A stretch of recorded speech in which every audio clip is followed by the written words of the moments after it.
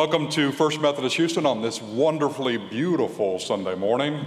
We would like to welcome all those that are worshiping for the first time as visitors with us or returning visitors, and those worshiping online and on television. Welcome. Let's go to the Lord in prayer together. Gracious God, you are good, and you have called us here today to teach us, to challenge us, to heal us, and to make us new. Open our hearts and minds as we worship you, that we may be grounded in your love and sent out to spread hope, peace, and joy throughout the world. All of this we ask in the name of your Son, our Savior, Jesus Christ. Amen. Please remain standing as we sing our hymn of welcome.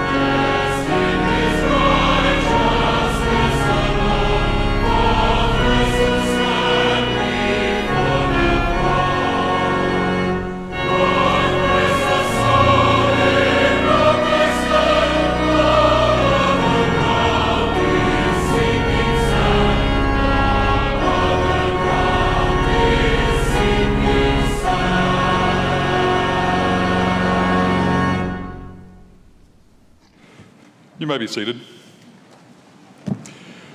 This Thanksgiving, we are collecting food that will benefit our ministry Neighbors in Action and other members of our church who are in need of food. Donations will be collected at both campuses on Sunday, October 27th, on Sunday, November 3rd, and on Sunday, November 10th. Donation locations are located at both campuses, on the West Campus in the atrium, and in the lobby of our downtown campus. You can also donate funds to this effort by visiting fmmissions.com/Thanksgiving in a bag. And our goal this year is to feed over 100 families, so please join us in that effort. Through your gracious giving, we are able to be a church that puts God's love into action, serving people in Houston and across the globe, and we also serve one another and build one another up. So, during the offering, if you will find the registration pads in the pews, sign your name, pass it to your neighbor, look at your neighbor's name, and give them a word of encouragement this morning. As the ushers come forward, let us go to the Lord in prayer together. God, you are the giver of every good and perfect gift. We are stewards of all that you have entrusted to us. As we return a portion of what you have given, please build up your church so that we may be even more faithful in our mission to make disciples of Jesus Christ by transforming lives and communities and putting God's love, your love, into action. In Jesus' name we pray. Amen.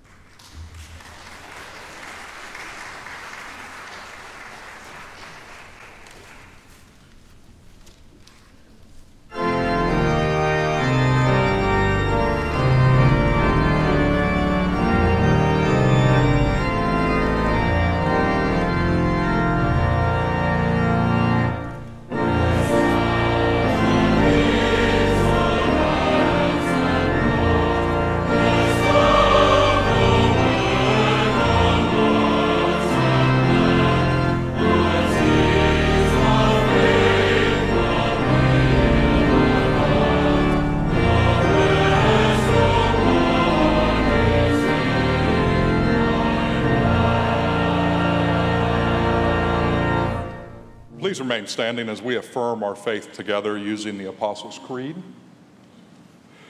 I believe in God the Father Almighty, maker of heaven and earth, and in Jesus Christ, his only Son, our Lord, who was conceived by the Holy Spirit, born of the Virgin Mary, suffered under Pontius Pilate, was crucified, dead, and buried. The third day he rose from the dead. He ascended into heaven and sitteth at the right hand of God the Father Almighty. From thence he shall come to judge the quick and the dead.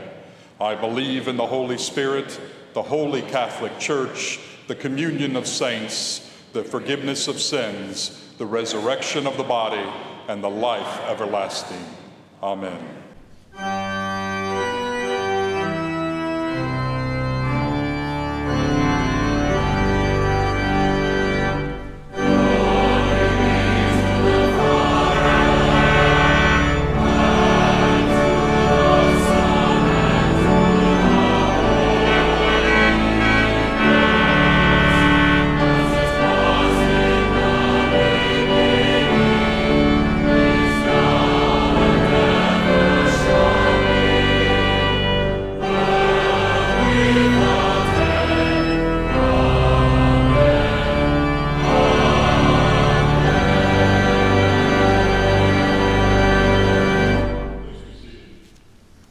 And as you're seated, I would like to invite children of all ages to come down and have a children's moment with Courtney Hutchins.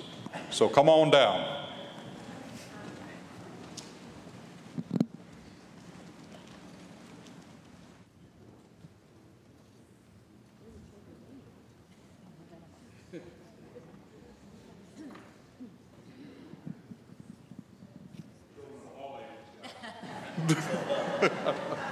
They're making their way down.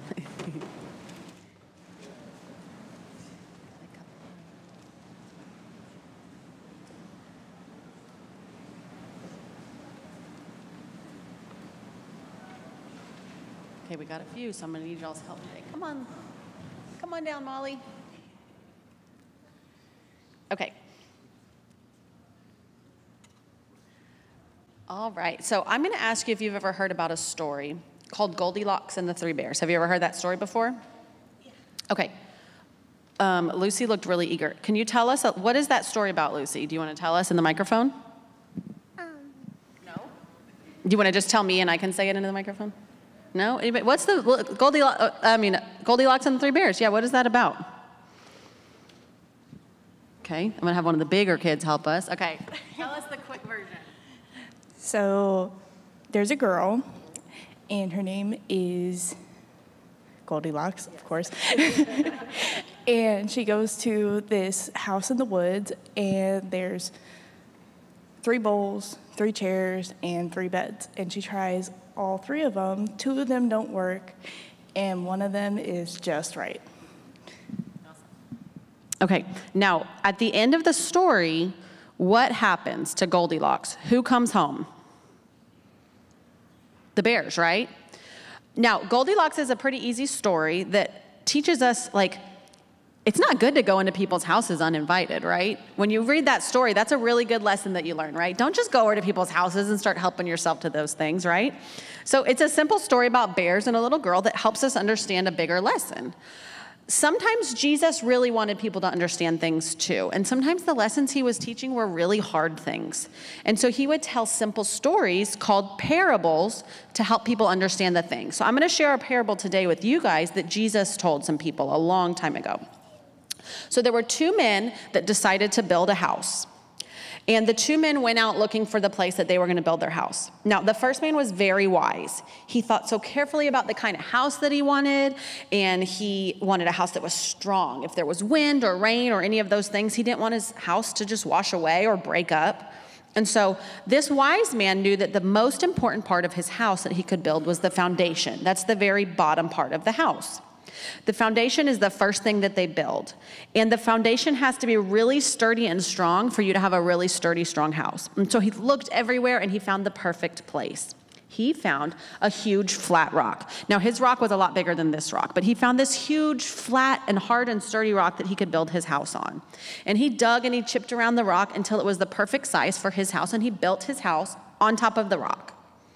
And after he lived and built his house, he lived in the house, and so many times the storms came and the winds blew and the rains, but his house stood strong. He sat comfortably in his house, and he didn't have to worry about his house because he knew he built it strong. Now, in Jesus' parable, he told us about the second guy who built his house. And this man was a little bit foolish. He didn't make the best decisions.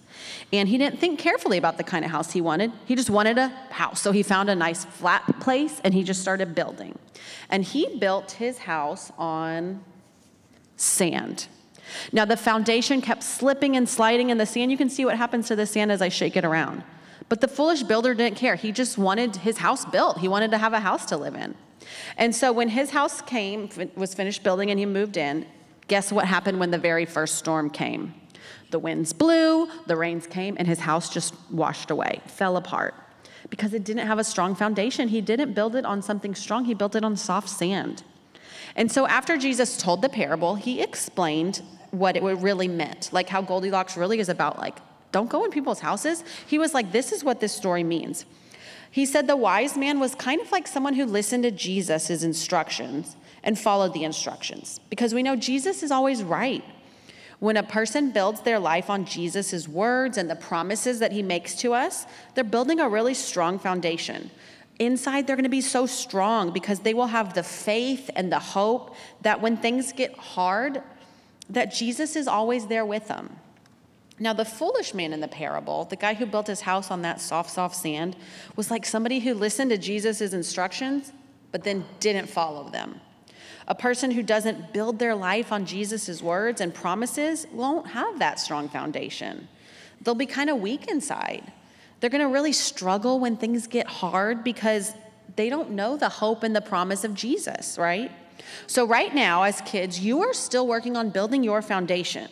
You're going to have experiences that are going to help you learn and help you grow and help mold you into the person you are as you become a grown-up.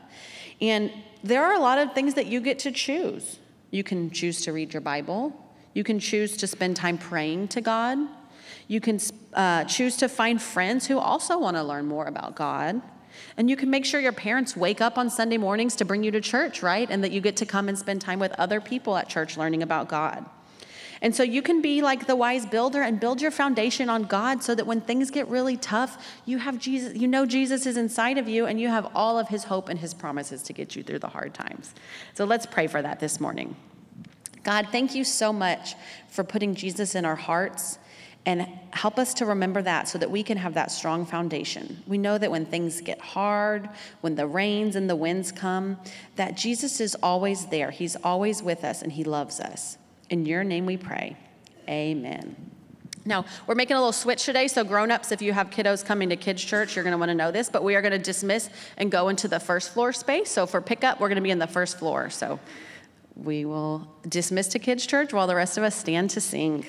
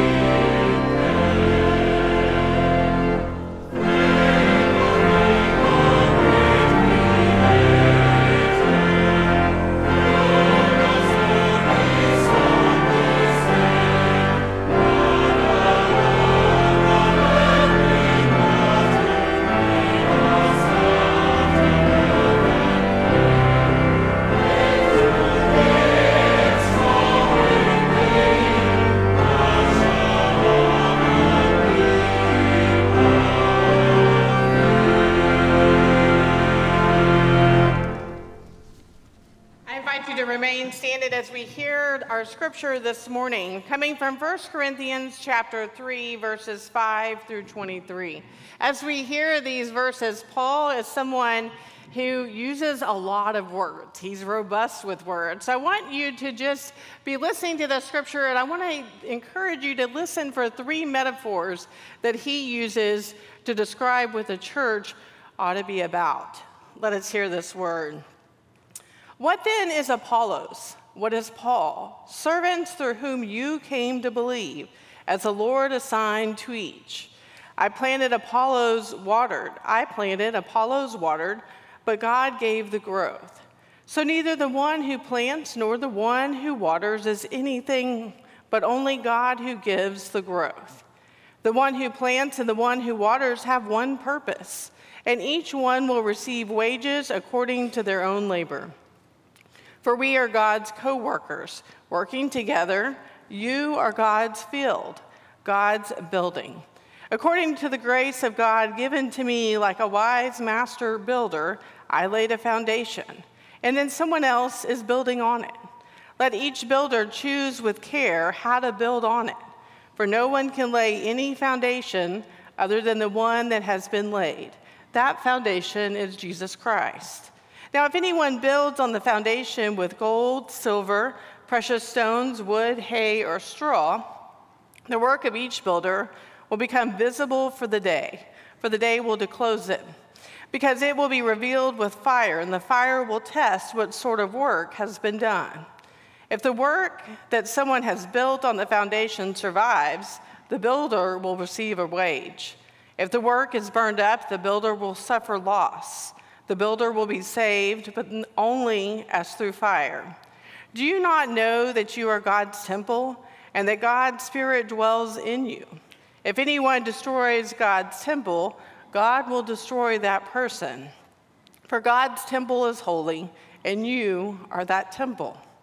Do not deceive yourselves. If you think that you are wise in this age, you should become fools so that you may become wise. For the wisdom of this world is foolishness with God.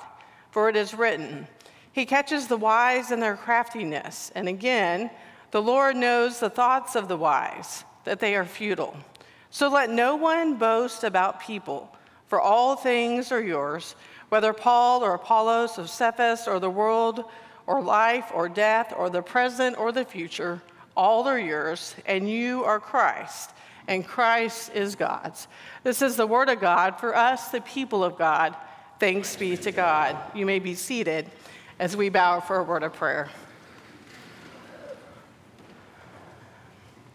Almighty and gracious God, as we worship this morning, as we worship through fellowship, as we worship in community, hearing and singing the songs of faith, hearing the holy word, may we be grounded in you. May we be grounded in your love and your grace and your mercy. So as we go out into this world this week, we reflect your goodness. We do the work of your kingdom as you have called us to do. So that as we go about, we are the people and the church that you have called us to be. We pray this in your Son's holy name. Amen. Today, as we continue in our stewardship series, we are focusing on abundantly more. What does it look like to have abundance in all that we have? And our theme is rooted in Ephesians chapter 3, verses 20 and 21. Now to him who by the power at work within us is able to accomplish abundantly far more than all we can ask or imagine. To him be the glory in the church and in Christ Jesus to all generations, forever and ever. Now to him who has the power. Who has the power to do more? God, yes. And through him we are able to do abundantly more. Now, all of this, how do we get to that point? You have to back up a little bit more in Ephesians and look at verses 14 through 18. I wonder if we have that on the screen this morning. There we go. So when we look at it, we see that there is work that has to be done that we are called to be co-laborers in so that we can experience that abundance beyond all of our imagination. And so our series is rooted in this work. It's not just a series, but how do we experience God's abundance is about being about the work that is described here in Ephesians. And there are 4 verbs that are lifted up. For this reason, I bow my knees before the Father, from whom every family in heaven and earth takes its name. I pray that according to the riches of his glory, he may grant that you may be strengthened in your inner being with the power through his Spirit, and that Christ may dwell in your hearts through faith, as you are being rooted and grounded in love. I pray that you may have the power to comprehend with all saints, and what is the breadth and length and height and depth, and to know the love of Christ that surpasses knowledge, so that you may be filled with all the fullness of God. So there's those 4 verbs, being strengthened, rooted, grounded, and fulfilled. It's in doing that work, and we have those words, and we live into those verbs, that we are enabled to experience the abundance. So today we focus on being grounded. And we look at this text from 1 Corinthians, where Paul is writing this letter to this community of the early church. Now, it's important to understand when we read Paul's writing, that little reminder, we're reading someone's mail. So if you think, does it really fit with me right now? There might be a few pieces that feel a little out of sync, but remember, we're reading someone's mail. But more importantly, throughout our text this morning, when it says you, the audience is the church, so it's plural. So anytime you hear the word you should hear the word y'all. If Paul was a good Texan, he would be saying, y'all need to understand this. Y'all need to be about this work. Y'all need to build a foundation in this way. And so Paul uses 3 metaphors. What does it look like? What is the work of being grounded? Now, as we look at those 3, I wonder if you heard as we are reading the scripture. There's church as God's field, church as God's building, church as God's temple. And it's important to understand he's not talking about the institution. He's not necessarily talking about the physical building. He's talking about the church as the community, the people.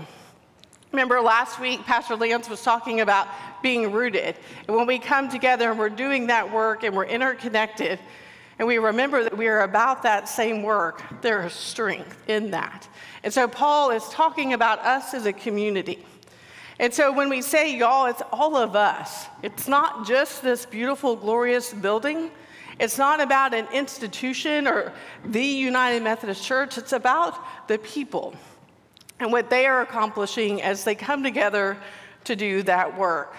Now, when we look at this first metaphor, we're talking about the field.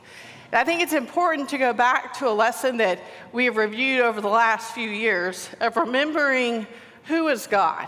God is God, we are not.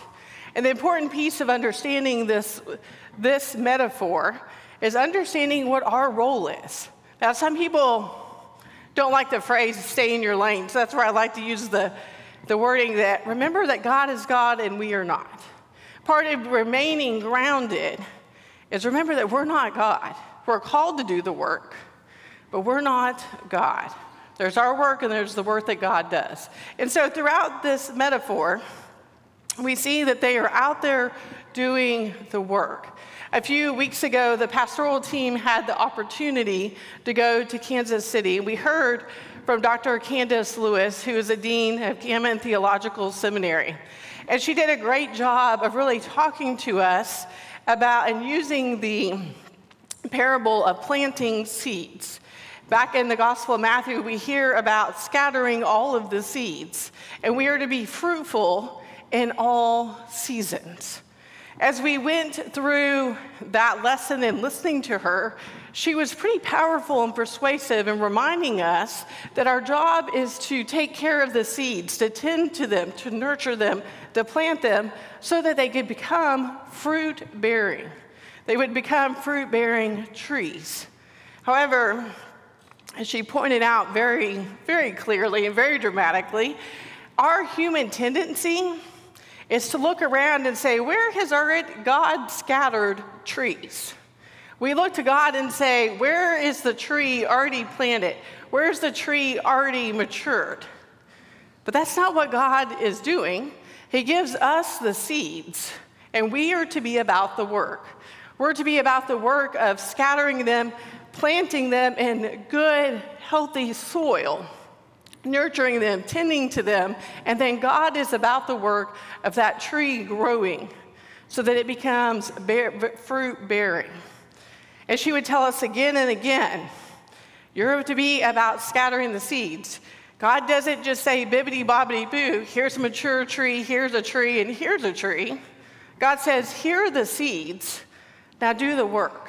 Do the work of tending to it so that it can become fruit-bearing. And yet so often, in the busyness of life, after this many years of established religion and faith, we can kind of tend to just look for the trees that are already mature, the trees that have already been planted and tended to by previous faithful generations, and just go and rest under those. To go and simply enjoy the fruit of those mature trees and forget that we are called to do the work. We're called to do the work to continue to not only tend to that tree, but take the seeds that come from it and plant them again, nourish them again, tend to them again so they continue to bear more fruitful trees. Again and again, we are called to be about the work of tending to that seed so that God can be about the work of growing it into a fruitful tree. Dr. Lewis reminded us that often there will be trees that we sit under and we will enjoy the shade that we didn't have about the work. There are often times we're going to plant seeds and we will never get to benefit from the shade of that tree. And yet we're called to continue to do the work again and again. In this metaphor that Paul is using, we often look at it and say, well, surely it was easier then to be planting good, healthy, faithful communities where all was well and everyone was living in harmony, because it's original church. Surely all was well. Here's the thing about the church. They're full of people, full of humans, a perfect group of imperfect people. God gave us hearts and minds. We have reason, and we believe a little bit differently. We think a little differently. And from time to time, we disagree. We disagree on, should we worship this way or this way? Should we believe this is what the Bible is telling us or this? And we can find ourselves being divided. We can find ourselves in factions and in small groups. And what we hear in Paul's metaphor is that the people in the early church had already started sifting themselves out and saying, oh, well, we're on Paul's team. Well, we're on Apollo's team. Well, we're on this team. Paul says, you shouldn't be about whose team you're on. God has called us all to be about the work of planting the seed, of caring for it, watering it, nurturing it. We're all called to do that work. And what fruit it bears, because that is the work that God has done. It's not because of what Paul did. It's not because what Apollos did. But God produced that through the work that you all did, the work that you are all called to. So Paul reminds them, we're called to go out there and simply be field hands. We're simply called to do the work. But just because the tree over here, over in Brant's field, might grow and produce apples, and this one over here produces oranges, doesn't mean this crop is any better. It doesn't mean that this one is less than, or that that leader is more important or more holier than this one. We are all called to do the work of the church and be about that work together. And so Paul reminds them, we're on the same team, same project, same collaboration of building God's kingdom. So get to doing the work and do it together versus dividing it out where it's not as strong and fruitful. And so then Paul goes into the next metaphor. And he goes from the field to building a foundation, very much of what Miss Courtney was talking about, building on a solid foundation. Now, here's the interesting piece. When we read our scripture verses from our different Bibles, I think if we took a survey of this room, there'd probably be, 7 different versions. Some of you would have King James, some would have NIV, some NRSV, which is we read on the screen, maybe a Living Translation. There's all different translations. And sometimes when we read different translations, we lose the intent of the original Greek or the original language that text was written in. Today's text, we see that in this next metaphor. Because what you see in NRSV, it says, for those who choose various building materials. In the original Greek, what he actually says is take care in how you build and how you build your foundation. He doesn't use the word choice. He says take care in how you do it. You see, it's not the original foundation of the 3 little pigs and the big bad wolf. This one chose straw, this one chose stick, and this one chose brick. The one that stood is the wise. That's not what this is about. What Paul is talking about is integrity and intentionality. Take care in how you're building the foundation of the church. Take care and be intentional and have integrity in how you go about being the church. That's what he was talking about. Not necessarily which supplies, but take care and be faithful in the work that you are doing. Recently, I had the chance to go to Newport, Rhode Island. Maybe you've been there and you've gotten to walk along the cliff walk and see these great big mansions of the Gilded Ages. I said Gilded Ages, shows the HBO show. But you get to see that great generation and these mansions that they built.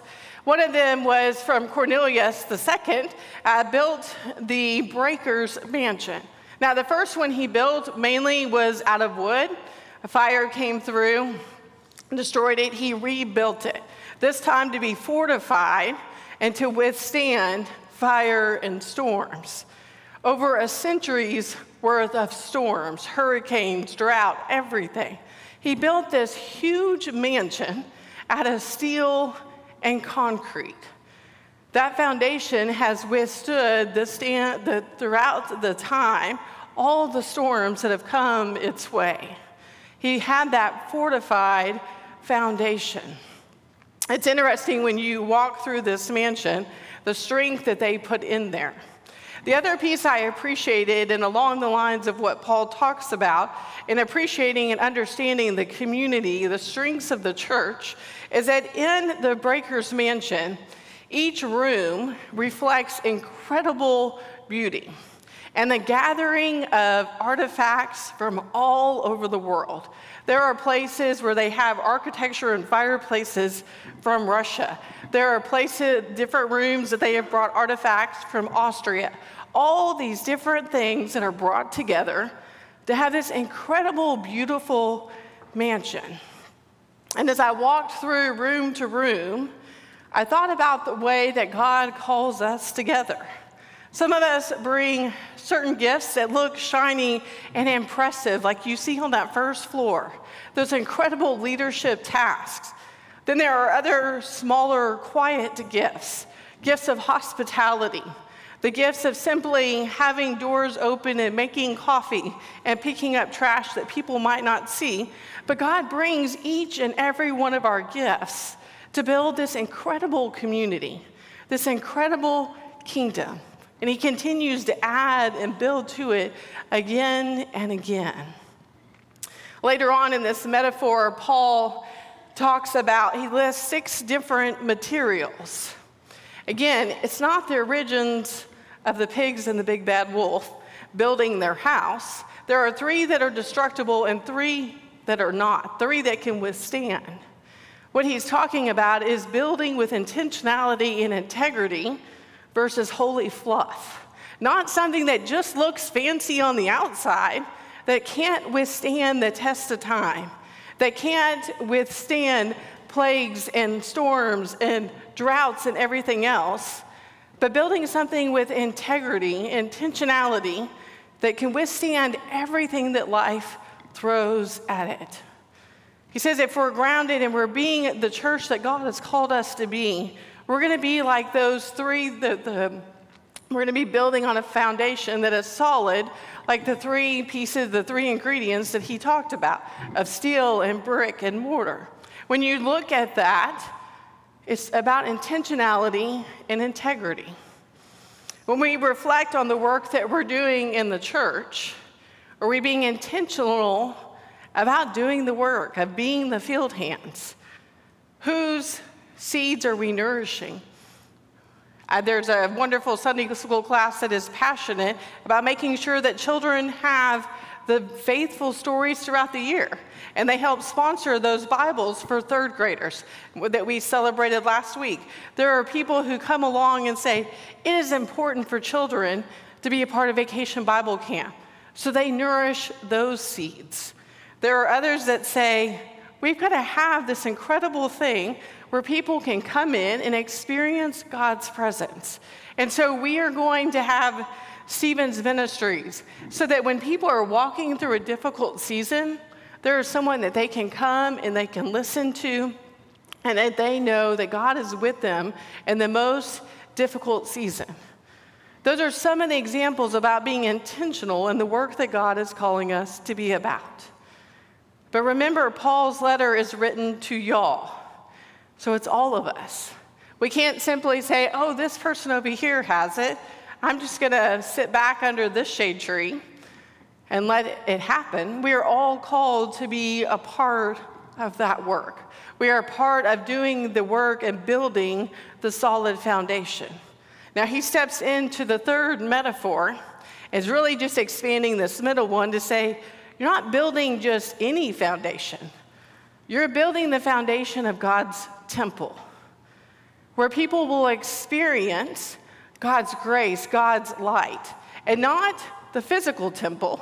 But when you gather as God's people, as the community, that is where God resides. When you are gathered and about doing God's work, that is the temple, and that is the foundation in which you are building.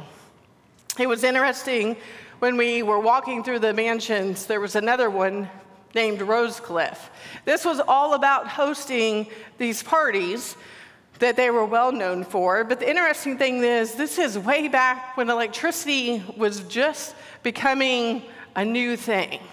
And so sometimes it worked, sometimes it didn't. But what was interesting in the Rosecliff mansion is that there was wallpaper that was created from platinum and gold leaf.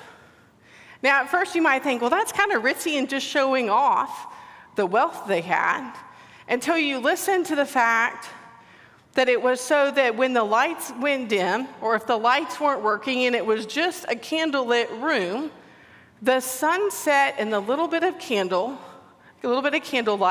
would reflect. It would reflect and make that light be even bigger and more abundant than they could have ever experienced in a different place. It reminds me of what we're called to be about when we're building that foundation, when we're called to resemble God's temple. We are called to reflect God's light so that anybody that is going by us can say, wow, I know God is alive and well in them. They are about God's work.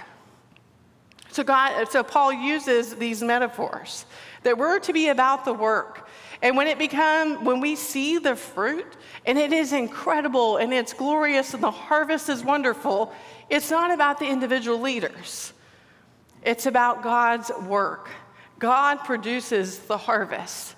We're simply the field hands. And when we are about doing that work and laying the foundation of the church, we are to do so with intentionality and integrity. And then throughout all of that, reflecting God's presence within us. Paul wraps this up talking about wisdom. wisdom and foolishness. You might think he's talked about this back and forth, but I think it's an important word for us as we have some important weeks ahead of us. You see, in that season, those who were considered most wise were the ones who could speak eloquently, those who were smooth talkers, who could just let words flow out. They were the ones considered wise. For Paul, that is not where his wisdom was rooted. His wisdom is rooted in the cross. And it makes us think this morning, as we are going out into the world, as we are reflecting God's light, where is our wisdom rooted? Is it rooted in the things that we hear and we simply parrot back? Is our wisdom rooted in what people have taught us throughout the years? Or is our wisdom rooted in God? Is our wisdom rooted in God's faithfulness? My preaching professor, I think, sums this up best when he reflects back to what Jesus was called to. If anyone wants to become my followers, let them deny themselves and take up their cross and follow me. For those who want to save their life and those who lose their life for their sake of the gospel will save it. And here's what he says about being rooted in the cross in Paul. It's how God could take the very worst thing that humanity could ever do, Jesus' crucifixion, and turn it into the very best thing God ever did. How God could take the worst thing that we as humanity ever did and turn it into the best thing that God ever did. The danger with the love of our own rhetoric and our smooth talking is that we will use our own skills to downplay the scandal of the cross and our smooth persuasiveness to evade the roughness of God's grace. So often we can just say, yeah, we celebrate Christmas and Easter, and then we go about doing the other work. But Dr. Jeter reminds us the importance of the cross, reminds us that God took the very most difficult, messiest, worst things that humanity could do and made it into the best thing, as we see on Easter morning, and we live into that. It's interesting that as we wrap this up and we look at what it means to be grounded, Paul calls us to be grounded by being faithful in our work, remembering that God is God and we are not, to be intentional and go about our work with integrity, and to reflect to let the Holy Spirit dwell in us and reflect that as we go out into the world. In the name of the Father, the Son, and the Holy Spirit, amen. Let us pray. Heavenly Father God, thank you for the reminder to live into your grace. Thank you for the reminder to reflect your light. And as we do, help us to be intentional. Help us to act with integrity. Lord, that intentionality binds us together. You bind us together. You give us the seed. Help us to plant it. Help us to be the field hands that Paul reminds us we are to be.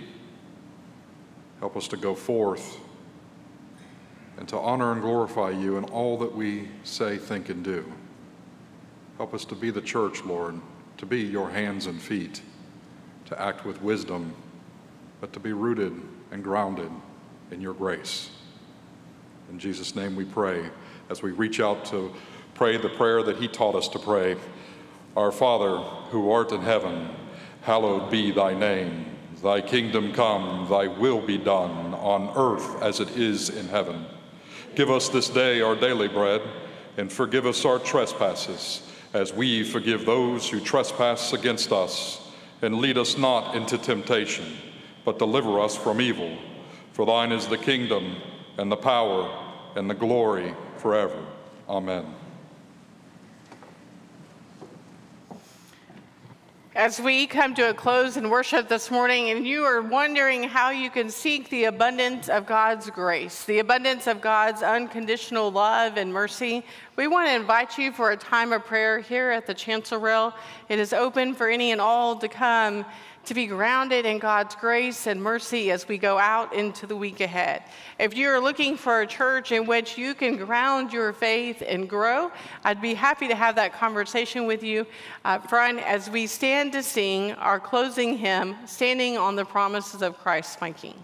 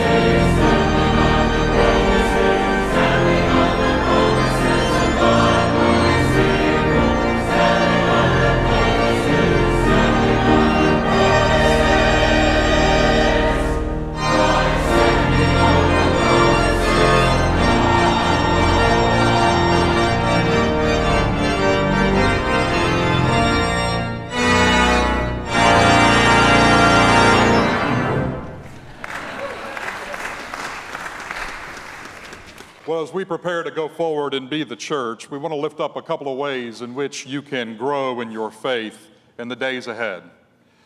We are still participating in hurricane relief, so if you would like to help with those affected by Hurricane Helene or Milton, you can offer additional gifts online or during the service by simply notating disaster relief on the gift, and we will send those to the impacted areas through United Methodist Committee on Relief, who are already on the ground and working diligently to help those in need. As Jeff is coming forward, I want to share with you, there are some incredible music opportunities for you this week. Tuesday and Thursday here downtown at 10 a.m., Tuesday and Thursday, our sanctuary will be hosting 2 organ recitals as part of the East Texas Pipe Organ Festival. On Tuesday at 10, it will be Marshall Jones that will be performing. On Thursday, Grant Smith and Sung Kyung No, who will be playing. All 3 of these organ students are studying at Rice University and are free and open to the public. So if you have any questions, I would encourage you to talk to our wonderful organist, Paul, and to bring a friend and come and enjoy. And then on our West Campus on Wednesday, we're going to also have a special recital. Hi, my name is Jeff Butler. I've been a cellist in the Houston Symphony for 38 years, and I've had the good fortune to play here many times. We have a very special chamber music concert at the West Campus Chapel Wednesday, October 23rd at 7:30. It's a program of chamber music, but it's something beyond that. It's an intentional act of love for a young boy who was paralyzed with a rare disease 3 years ago. He received spinal neurosurgery, and we helped raise money for the surgery. Now he needs physical therapy. So we are hoping you will attend. Admission is free, but we're looking for support to help this young man walk again. So thank you so much, and thank you to First Methodist. Thank you. Another way we can show our support is we have a mission trip coming up March 7th through the 14th of next year. We'll be traveling to Honduras and serving with Camino Ministry. Camino is the Central American ministry outreach that works to build housing for needy families in Honduras. All ages are welcome. Children under 13 will need to be accompanied by an adult, but everybody else is also welcome. So if you have an interest, please contact Pastor Eric at epew@fmhouston.com. As we go forth this morning, I pray that you're able to enjoy God's abundance this week, his abundance of joy and peace and love beyond anything you can imagine. As we go out this morning, let us hear this blessing from the 3rd chapter of Ephesians. Now to him who by the power at work within us is able to accomplish abundantly far more than all we could ask or imagine, to him be the glory in the church and in Jesus Christ to all generations forever and ever. Amen.